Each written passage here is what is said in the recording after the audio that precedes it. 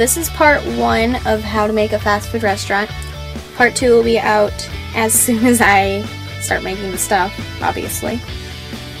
I'm going to have this one uploaded tonight, and hopefully the next one will be uploaded by at least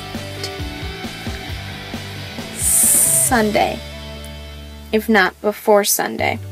So I'm going to try and do that.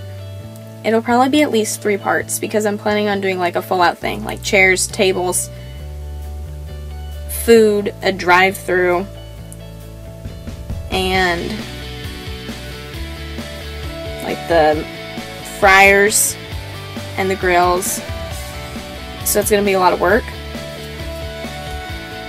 So I'm doing the stuff that I find easier right now. So that's why this one trays. And in case you couldn't tell from the pictures, the drawers open and close. Mine don't stay closed super well, but that's okay.